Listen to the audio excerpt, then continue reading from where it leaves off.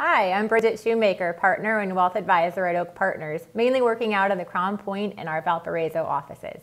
Question we get all the time from clients is, when should I collect Social Security?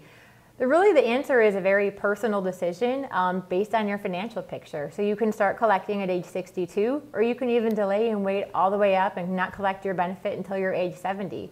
The most important thing is that you're getting some advice and you're working with an advisor that understands your whole financial picture. So given there have been a lot of challenges with Social Security offices since they're closed for COVID, we are encouraging all of our clients to go online and create a My Social Security account. This is an account that you can create whether you're about to claim or whether you're years from claiming Social Security. Go ahead and create a My Social Security account, and you can do numerous things there. You can check your benefits estimates. When it's time, you can actually apply for Social Security online. You can get a new Social Security card. You can change your direct deposit information. So many different things and resources are available right on that website.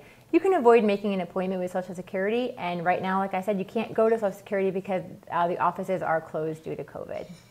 Social Security can't answer questions for you.